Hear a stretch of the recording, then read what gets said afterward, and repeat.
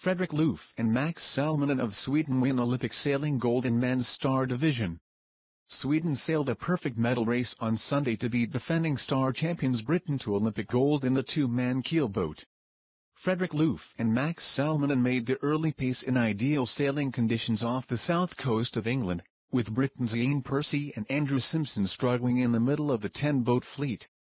Percy and Simpson were seeking to make the most of the home advantage to defend the Olympic gold they won in the class in 2008 in Qingdao, China.